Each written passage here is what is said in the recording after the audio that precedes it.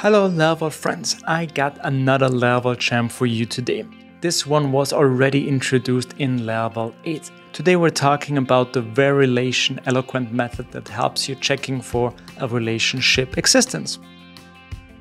Follow me. In Laravel we often need to retrieve items depending on a relationship. So in this project, for example, we have airlines and we only want to get the airlines which also have flights. So what I can do is I can use the has method here and I can just provide the relationship, which is flights.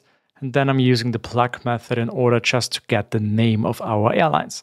And if we run this here in Tinkerwell, you can see I get 4 airlines back, which all have flights, which is pretty cool because if they wouldn't have flights, it would be a pretty bad airline.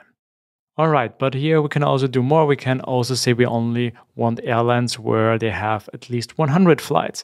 And you can see only Austrian Airlines has 100 flights. But here we're limited to just the count of flights, but not like columns on the flight model itself. So what we can use here instead is also the where has method.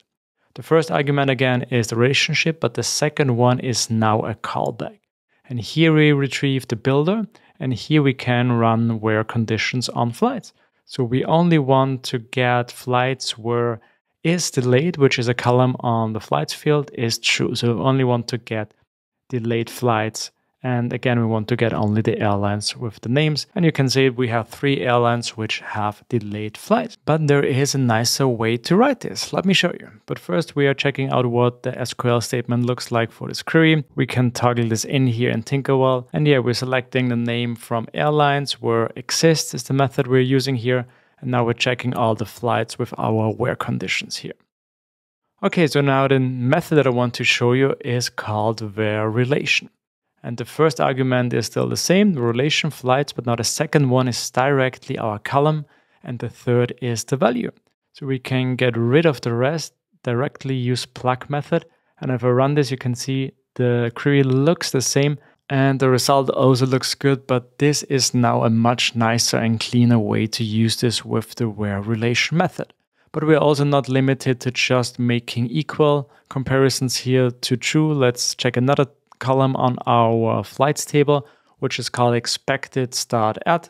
So when is the flight expected to start? And we want this to be smaller than in the next 30 days. Let's run this and yeah, we get a result back. So this looks good. And yeah, here what we're checking now is give me all the airlines that have flights with expected start at date in the next 30 days. So this is now a pretty cool way that you can use the where relation method, and it's even more powerful if you want to use different comparison like the one we did here. If you haven't used this method before, please give it a try right now, and I'm pretty sure you will fall in love with it as well. Have fun and see you the next time.